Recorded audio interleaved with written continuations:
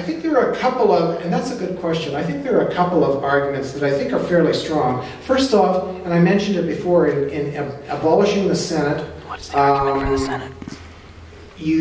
There would be certain elements within Canada that have fewer people and would feel that if the House of Commons was there only on its own with representation by population, it would be dominated by Ontario, and there would be no counterbalance to that.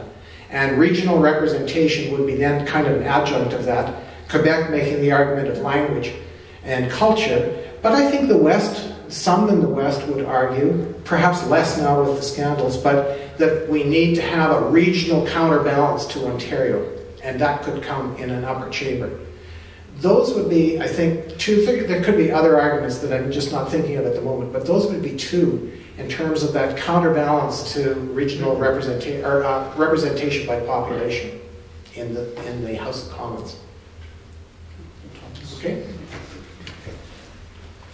Thank you very much.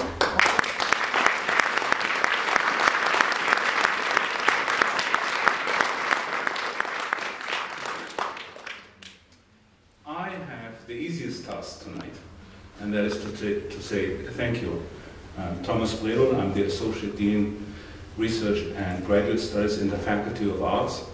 And I would like to thank you, the Stapleford family, for creating and for supporting this extraordinary lecture series. I would like to thank you for coming here tonight and showing an interest in one of sort of the vital institutions of democracy. And I think we are fortunate that we are in a place where we can discuss and resolve these kinds of questions of how we make political decisions in settings like these. Above all, I would like to thank Dr. Barnhart. It's rare that we have the pleasure and the honor to listen to somebody who has sort of the intimate knowledge of somebody who has been involved over decades in these questions, but who is also the distance that a scholar can bring to inquiries of that nature. So I would like to thank you for a triple E lecture.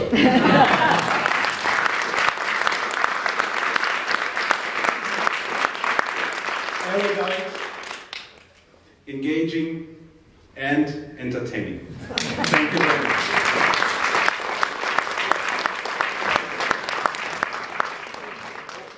I almost forgot, but I didn't. There are some refreshments waiting for you outside, so we can continue these discussions with some sustenance and some drink. Thank you very much. Good evening.